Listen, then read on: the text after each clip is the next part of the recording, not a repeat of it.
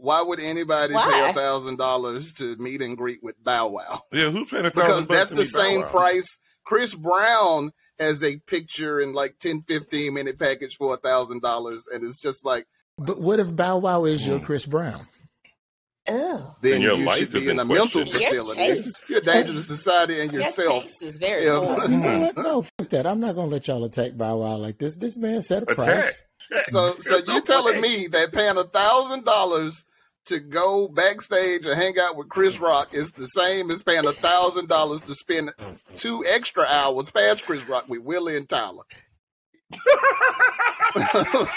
That's what you're telling me. You're not going to disrespect Willie Tyler and Lester. That is a legendary black ventriloquist duo. Oh, You're telling me. That was a deep cut, son. You're telling me $1,000 with Willie Tyler and Lester is the same as $1,000 with Chris Rock. Disrespecting Willie Tyler.